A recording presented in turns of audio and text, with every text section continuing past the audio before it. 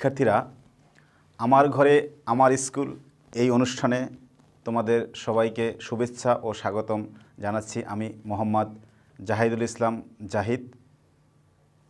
তোমাদের দশম শ্রেণীর গণিত বিষয়ের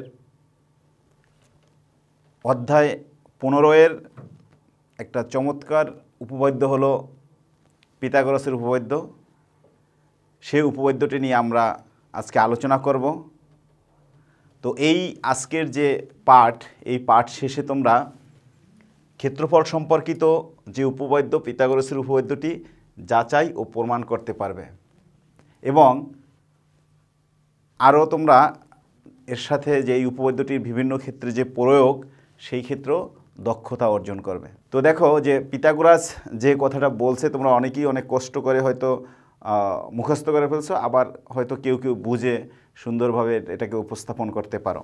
তো আমি তোমাদের বলতে চাই যে পিথাগোরাসের যে উপপাদ্যটা, আমরা যদি একটা সমকোণী ত্রিভুজ চিন্তা করি, তাহলে সেই ত্রিভুজটায় যেই কোণটা সমকোণ, সেই কোণের বিপরীতে যে বাহুটা থাকে, তাইলে আমি যদি এই ত্রিভুজটাকে ত্রিভুজ ABC বলি, তাহলে ABC এর বিপরীতে বাহু হলো AC, তাহলে AC হলো তার অতিভুজ।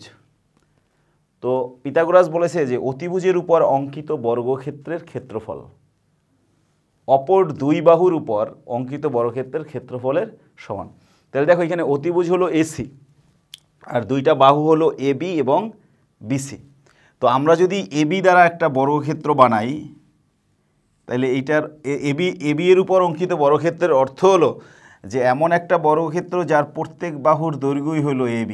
দেখো এইটাও AB, এইটাও AB, তাইলে এই বর্গক্ষেত্রের ক্ষেত্রফল হবে কি AB ইন্টু AB, অর্থাৎ AB স্কোয়ার। BC দ্বারা যদি একটা বর্গক্ষেত্র বানাই, তাহলে তার ক্ষেত্রফল হবে কি, এটা হলো ধরি আমরা BC, তাহলে এইদিকে BC পরিমাণ নেব, এইদিকেও BC পরিমাণ নেব, তাহলে এইটা হলো BC, তাহলে এইটা হলো B, এইটা হলো C, তাহলে এর ক্ষেত্রফল কি BC ইন্টু BC মানে BC স্কোয়ার।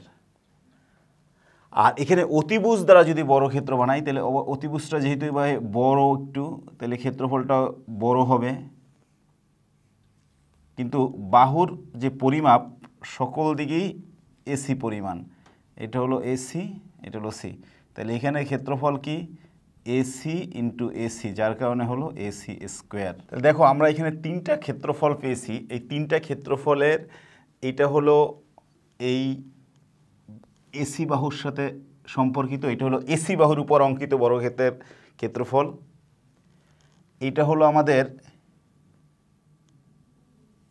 BC এর উপর অঙ্কিত বর্গক্ষেত্রের ক্ষেত্রফল হলো এইটা, আর এটা হলো AB এর উপর অঙ্কিত বর্গক্ষেত্রের ক্ষেত্রফল। এই দুইটা বাহুর উপর অঙ্কিত বর্গক্ষেত্রের ক্ষেত্রফল অর্থাৎ এই দুইটার যে সমষ্টি, এই যে অতিভুজ দ্বারা অঙ্কিত বর্গক্ষেত্রের ক্ষেত্রফলের সমান হবে। অর্থাৎ এইটা যদি হয় 3 বাহুর দৈর্ঘ্য, তাহলে এইটাও 3, ক্ষেত্রফল হলো 9 বর্গ একক, এইটার ক্ষেত্রফল হলো 9। এইটা যদি তোমার 4 হয়, তাহলে এইটাও 4, তাহলে ক্ষেত্রফল হবে কি 16, অর্থাৎ 16 বর্গ একক। 9 এবং 16 মিলে হলো কত 25, তাহলে এইটার বাহুর দৈর্ঘ্য হবে 5, এইটাও হবে 5, অর্থাৎ ক্ষেত্রফল হবে 25 বর্গ একক। এই কথাটাকেই আমরা এইভাবে উপস্থাপন করি যে কোনো ত্রিভুজের, সমকোণী ত্রিভুজের অতিভুজের উপর অঙ্কিত বর্গক্ষেত্রের ক্ষেত্রফল অপর দুই বাহুর উপর অঙ্কিত বর্গক্ষেত্রের ক্ষেত্রফলের সমষ্টির সমান। তাহলে আমাদের এই কোণটা মোটামুটি সমকোণ বোঝা যাচ্ছে, তাহলে এইটা হলো সমকোণ, তাহলে এইটা হলো অতিভুজ। তো তোমাদের বইয়ে AB কে ধরেছে অতিভুজ, ABC, C হলো সমকোণ। তাইলে আমরা মনে করি ABC একটি সমকোণী ত্রিভুজ যার AB হলো অতিভুজ। এখন আমরা প্রত্যেকটা বাহুর উপর অঙ্কিত বর্গক্ষেত্র আঁকবো। তাইলে ABকে বর্গক্ষেত্রের বাহু ধরে এইটার উপর একটা বর্গক্ষেত্র অঙ্কন করি, যে বর্গক্ষেত্রটার নাম দিলাম আমরা, তাহলে AB গেল না, এটা হলো CD, এটার নাম দিলাম আমরা এ বি, তাহলে তোমাদের বইয়ের নাম দিয়েছে এটা ডিই, তাহলে আমরা সেই অনুযায়ী এটার নাম দিই ডিই। অর্থাৎ তুমি করার সময় যে কোনো নাম দিয়েই করতে পারবা, এখন তোমার বোঝার সুবিধার জন্য আমি বইয়ের সাথে নামটা মিলিয়ে দিছি। তাইলে এ ডিই একটা বর্গক্ষেত্র আঁকলাম, যেখানে এ বি, তাহলে এইটার এই বাহু হলো কি, এই বাহু আর এই বাহু কিন্তু সমান, এবং এই প্রত্যেকটা বাহুই হলো এখানে সমান কিন্তু। ঠিক একইভাবে আমরা বিসি বাহুর উপরে একটা বর্গক্ষেত্র অঙ্কন করি, তাহলে বিসি বাহুর এই বাহুটাকে বাড়িয়ে দেব আমরা, এখানে এইটা, আর একটা বর্গক্ষেত্র। এই বর্গক্ষেত্রের নাম দিলাম আমরা বিসিএসকে, বিসিএসকে। আর এইটাকে যদি আমরা বাড়িয়ে দিই এইদিকে, কতটুকু পরিমাণ বাড়াবো, এই এসি পরিমাণ, তাইলে এইখানে যে বর্গক্ষেত্রটা পাওয়া যাবে এটা হলো জিএফ। তাহলে আমরা এই এসি বাহুর উপর অঙ্কিত বর্গক্ষেত্র পেলাম এসি জিএফ, আর এবি বাহুর উপর অঙ্কিত বর্গক্ষেত্র হলো A B ED, R BC বাহুর উপর অঙ্কিত বর্গক্ষেত্র বি কে এসসি। তো আমরা এখন বিশেষ নির্বাচনটা লিখে ফেলি।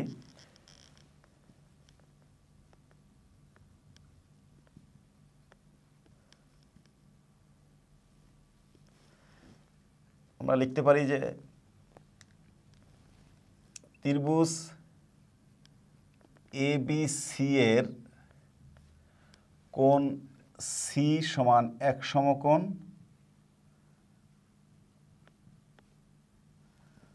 প্রমাণ করতে হবে যে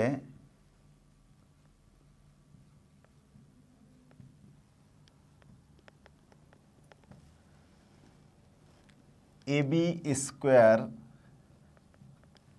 equals to AC square plus BC square.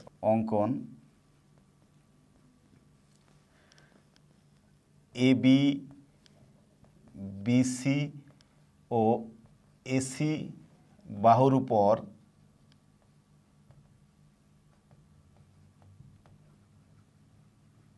যথাক্রমে এ ডি ইবি বিসি এসকে এবং এসিজিএফ বর্গক্ষেত্র অঙ্কন করি।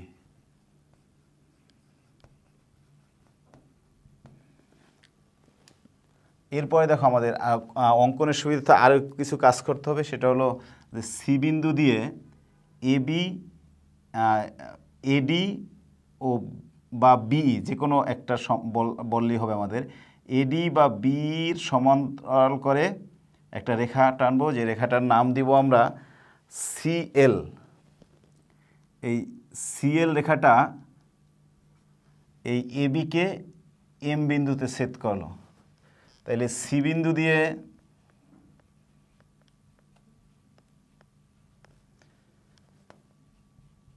এডি বা বিই এর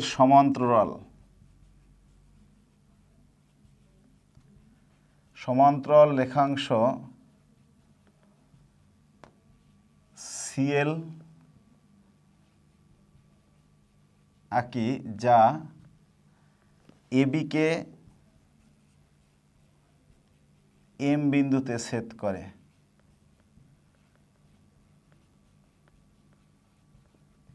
এরপরে আমাদের একটা কাজ হলো যে এই সি এবং ডি এই দুইটা বিন্দু যোগ করে দিতে হবে, সিডি, আর এদিকে হলো বি আর এফ এই দুইটা বিন্দু। তাইলে আমরা এটা উল্লেখ করে দিব অঙ্কনে যে সি কমা ডি এবং বি কমা এফ যোগ করি। তাহলে প্রমাণ দেখো, ত্রিভুজ এ বি এফ ও ত্রিভুজ এডিসি, সবাই পেয়েছো আশা করি চিত্রে, এডিসি এবং এবিএফ এর মধ্যে এডি রেখা এটা হলো এবি রেখা, এটা হলো এএফ রেখা। তাহলে এ এফ, এটা হলো ডি, এটা হলো বি, আর এখানে এটা হলো আমাদের সি। তাহলে এই ত্রিভুজটা হলো এডিসি। এরপরে বিসি যোগ করে দেই। তাহলে দেখো ওই যে এইখানের এই ত্রিভুজ দুইটা এডিসি এবং এবিএফ, এই দুইটাকে আমরা একটু আলাদা করে দেখার চেষ্টা করলাম। দেখো এর মধ্যে এই এবি এএফ হলো এই এ বিএফ ত্রিভুজের বাহু। এফ সমান লেখা যায় এসি। এসি হইল আবার ওই ত্রিভুজের বাহু, এইটা, এই যে এই বাহুটা, এই বাহু আর এই বাহু সমান।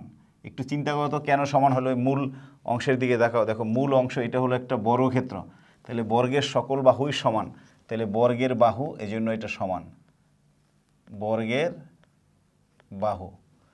আচ্ছা, এরপরে দেখো আবার আমরা লিখতে পারি এবি সমান সমান এডি। এটা কেন লেখা যায় এবি এবং এডি সমান? দেখো এই এবি হলো এই বাহুটা, আর এইটা হলো এডি বাহু। এই চিত্রে দেখাও এবি আর এডি এই একই বর্গের বাহু, তো একই বর্গের বাহু হলে সেক্ষেত্রে কি হবে? এটাও সমান হবে, অর্থাৎ একই বর্গের বাহু তোমরা। আচ্ছা, এরপরে দেখো আমাদের এই যে অন্তর্ভুক্ত কোণ, অর্থাৎ এই কোণ এবং এই দুইটা কোণ যদি আমরা সমান দেখাতে পারি, তাহলে যে ত্রিভুজের সর্বসমতা অনুযায়ী এই ত্রিভুজ দুইটাকে সর্বসম দেখানো যাবে। আমাদের মূল টার্গেট ওইটাই যে আমরা সর্বসম দেখাবো। তো এই কাজটা করার জন্য আমরা এখানে একটু কাজ করতে পারি। যে দেখো যে আমরা এই চিত্রটা, যেহেতু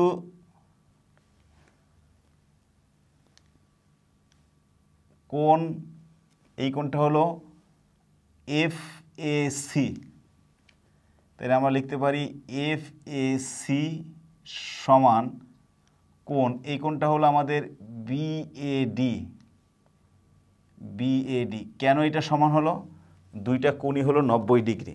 তাহলে আমরা ছোটো করে দেখাই, তাহলে এখানে দুইটা কোণই সমকোণ, যেহেতু আমরা বর্গ আঁকছিলাম, সমকোণ। এখন এইখানে যদি আবার বা এফ এ সি, এইটার সাথে আমরা এই মাঝখানের যে কোণটা আছে এই কোণটাকে যোগ করে দেবো। এই কোণটা হলো বিএসি। বিএসি, তাই লেফট সাইডে আমরা বিএসি যোগ করেছি, রাইট সাইডে বিএডি আছে, এই বিএডি এর সাথেও বিএসি যোগ করে দিই। তাহলে আমরা এখানে এই দুইটা কোণ যোগ করে দিলাম, কোণ বিএসি যোগ করে। দেখো তাহলে আমরা কোণ বিএসি একটা ইকুয়েশনের মতো চিন্তা করলে দুই পাশে আমরা বিএসি এটাকে যোগ করে দিতে পারি, অর্থাৎ আমরা একই কোণ উভয় দিকে যোগ করা সম্ভব। এরপরে দেখো বা এই বিএসি এবং বিএসি, এইটা ধরো আমাদের ডি, তাইলে এখানে দেখো যে F A C R BAC মিলে কি হয়? বিএএফ, যে কোণটা আমাদের দরকার বিএএফ। আর এখানে ডিএবি প্লাস বিএসি বা বিএডি প্লাস বিএসি মিলে লেখা যায় ডিএসি বা সিএডি। তাহলে এটা আমরা সিএডি লিখি। তাহলে এই দুইটা কোণ পরস্পর সমান হয়। এই দুইটা কোণই কিন্তু আমাদের এই ত্রিভুজ দুইটার মধ্যে যে দুই বাহুগুলোকে আমরা সমান দেখাইছি তাদের অন্তর্ভুক্ত কোণ। সুতরাং অন্তর্ভুক্ত কোণ বিএএফ সমান অন্তর্ভুক্ত কোণ সিএডি। তাইলে আমরা কি লিখতে পারি এই শর্ত থেকে? যেটা অবশ্যই কিন্তু আমাদের দেখাতে হবে, না দেখে লিখতে পারবো না আমরা, এটা হলো সি। তাইলে সুতরাং ত্রিভুজ এবিএফ চিত্রে দেখো ABF সর্বসম ত্রিভুজ কি আসবে এটা ADC। তাহলে আমাদের যে প্রথম ধাপ এইটা প্রমাণ করতে গেলে আমাদের যে ফার্স্ট স্টেজ, সেই প্রমাণের ফার্স্ট স্টেজ হলো আমাদের এই যে দুইটা ত্রিভুজ, এই দুইটা ত্রিভুজকে আমাদের অর্থাৎ ADC আর হলো ABF, এই দুইটা ত্রিভুজকে আমাদের সর্বসম দেখাতে হবে। তো আমরা এখানে এই সর্বসম দেখিয়ে ফেললাম। এরপরে আসো যে আমাদের পরবর্তী কাজ হলো আমরা ত্রিভুজ ADC এবং ADLM এর দেখো ভূমি কিন্তু এক, এই যে ভূমি, এই ভূমিটা হলো একই ভূমি। তো ভূমি এক হলে যদি একটা ত্রিভুজ এবং একটা আয়তক্ষেত্রের ভূমি এক হয় বা সামান্তরিক ক্ষেত্রের ভূমি এক হয়, সেক্ষেত্রে আমরা সম্পর্ক জানি। তো যেহেতু এখানে আমাদের ADLM এটা যেহেতু আমরা সমান্তরাল করে আঁকছিলাম, তাহলে এটা একটা আয়তক্ষেত্র আর এটা একটা ত্রিভুজ ক্ষেত্র, এরা একই ভূমি এবং একই সমান্তরাল রেখাযুগলের মধ্যে অবস্থিত। তা আমরা এখানে যেটা পেয়েছি যে ত্রিভুজ ABF এবং ADC সর্বসম, নাম্বার ধাপ পর্যন্ত যে প্রমাণটা, এই প্রমাণটা সাধারণ নির্বাচন, বিশেষ নির্বাচন, অঙ্কন, এই বিষয়টা বারবার দেখবে এবং খাতায় উপপাদ্য প্রমাণের বা উপপাদ্য প্র্যাকটিসের এই ব্যাপারটাই হলো যে তোমার লিখে লিখে বারবার চিত্র এঁকে এঁকে খাতায় প্র্যাকটিস করতে হবে। তো আজকে আমরা যেহেতু দ্বিতীয় ধাপটা শেষ করতে পারবো না পরের অংশগুলো, এই জন্য তোমাদের আজকেই প্রথম অংশটাই থাকবে। তো SW থাকবে হলো তোমাদের পিথাগোরাসের উপপাদ্য এবং সেই উপপাদ্যের প্রথম ধাপটা যতটুকু আমি শেষ করালাম, এই প্রথম ধাপটা, এখানে প্রথম ধাপটা তোমরা করবা এবং তৃতীয় ধাপ যেটা আছে, আরও দুইটা ধাপ আছে, সেই দুইটা তোমরা চেষ্টা করবা নিজেরা এবং আমি নেক্সট ক্লাসে ইনশাল্লাহ এগুলো দেখানোর চেষ্টা করব। তো এতটুকুই হোমওয়ার্ক থাকবে। আর আজকের এই ক্লাসটা যদি তোমরা আবার দেখতে চাও, কিশোর বাতায়নে লগ ইন করে দেখতে পারো। তোমাদের জনপ্রিয় মাধ্যম ফেসবুক পেজ, সেখান থেকেও ক্লাসটাকে রিভিউ করতে পারো। এছাড়াও আমার ঘরে আমার স্কুল নামে ইউটিউব চ্যানেল রয়েছে, সেখান থেকে দেখতে পারো। আর তোমাদের সুচিন্তিত মতামতগুলো তোমরা আমাদেরকে ইমেল করে জানাতে পারো। তো আশা করি সবাই ঠিকভাবে পড়াশোনা করবা, নিজের প্রতি যত্ন নেবা এবং ফ্যামিলির সবার প্রতি যত্ন নেবা, পরিষ্কার পরিচ্ছন্ন থাকবা। তো আজকে এ পর্যন্তই, আল্লাহ হাফেজ।